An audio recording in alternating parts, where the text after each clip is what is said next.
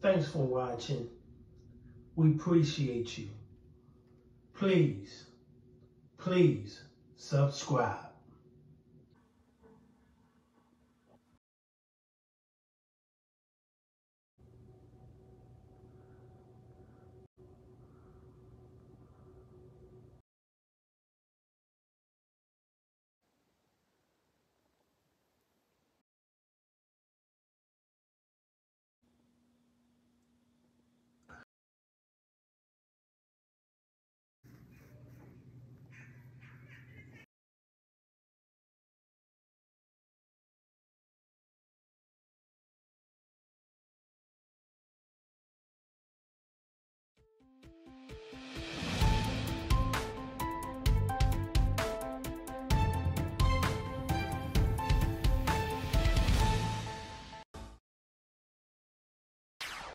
We're continuing our coverage on a Myrtle Beach shooting that left a 26-year-old woman dead.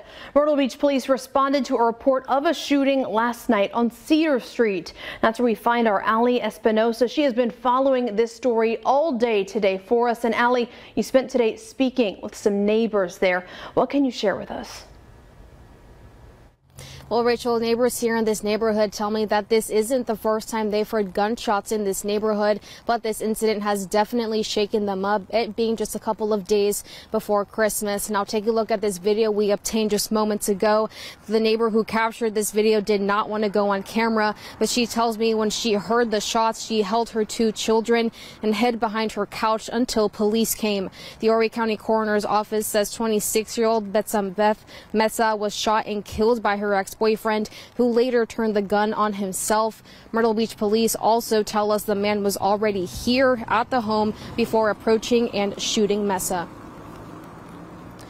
Now, officers say that Meza and this man were previously in a relationship together. That's why they tell us that they are investigating this case as domestic related. We will be sure to update you with more information as it comes into our newsroom. For now, live in Myrtle Beach, Allie Espinosa, WMBF News.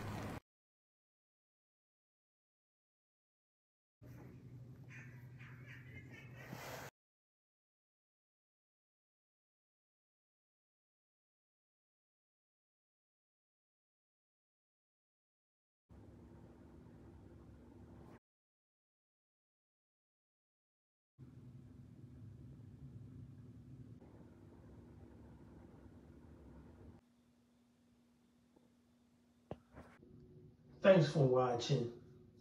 We appreciate you. Please subscribe.